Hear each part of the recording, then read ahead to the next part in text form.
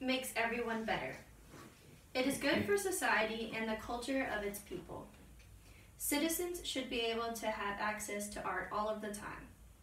It is not just a bunch of boring sculptures and paintings.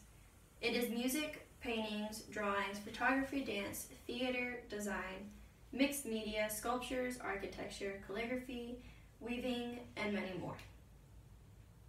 More than that, it is life. As it tends to reflect all of the emotions that one person is feeling, it allows another to feel and receive a message that the art is trying to tell. Fine art is everywhere and influences and affects the lives of people every day all around the world. I personally love art because I can do anything I want to it and can make anything I wish to make. It allows me to exercise my mind and to express my creativity, imagination, and express who I am. Hopefully there will always be art to inspire new ideas and creativity in the world. It can show us the different views other people have and even influence us by what we take in and receive from their artwork. Without the freedom to express ourselves, the world would be a lot less exciting and possibly full of more emptiness and despair with fewer creative outlets. Art can be liberating, as it can be interpreted in many different ways. Margaret Wolfe Hungerford, a novelist in the late 19th century, famously says that beauty is in the eye of the beholder. Beauty cannot be judged objectively, for what one person finds beautiful or admirable may not appeal to another.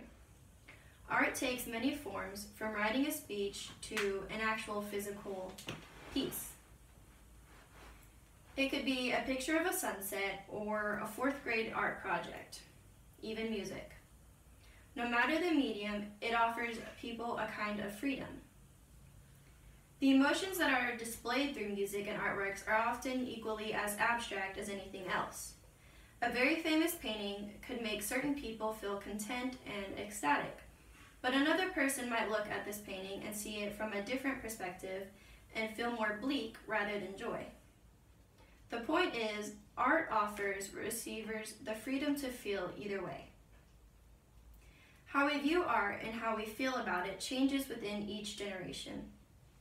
Something perceived as offensive now may not seem offensive in the next 10 to 15 years, and vice versa. Sometime later on in the future, it may be perceived thus.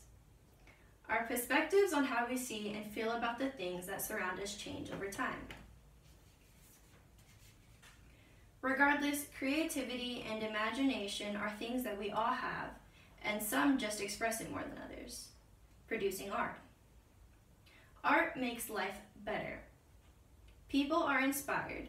They see beauty in it and go, "Aw, I want to do that." The highest level of need to achieve our greatest potential and help us to be all that we can be. A good case in point is how art is important in a child's development.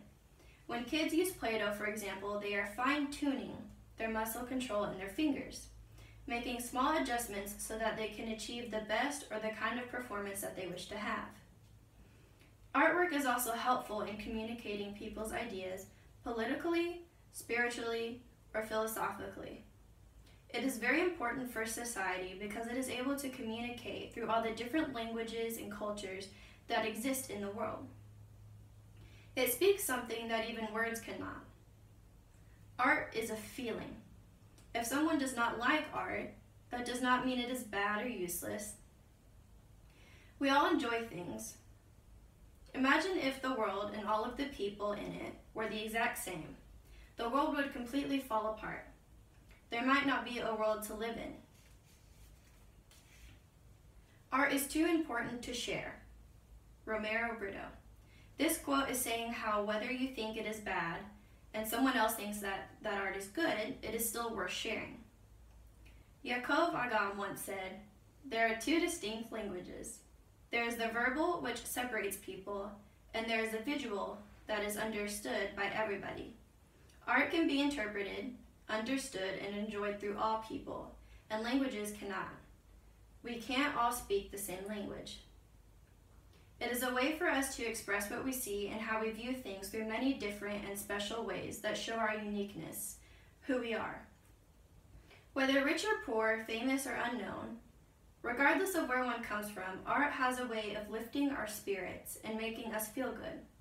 All of the direct power and emotion hits and makes recipients feel. Art is very different and has a lot of variety and diversity. It can deal with sorrow, joy, sometimes at the same time or at different times. It can be the answer to all of your problems or just create another problem for you.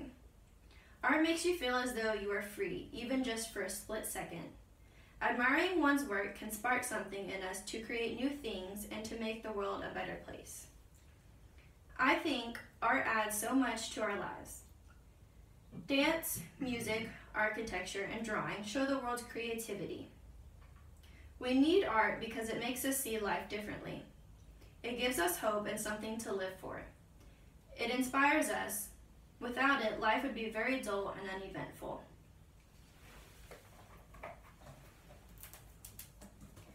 One painting from Johannes Vermeer, called Girl with a Pearl Earring, was painted in 1665.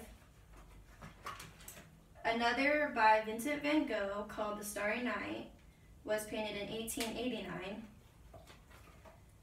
And then one of the most famous paintings all around the world is the Mona Lisa, painted by Leonardo da Vinci in the early 1500s. Another is A Sunday Afternoon on the Island of La Grande Jatte, painted by Georges Seurat in 1884. And another by Pablo Picasso called Guernica, painted in 1937.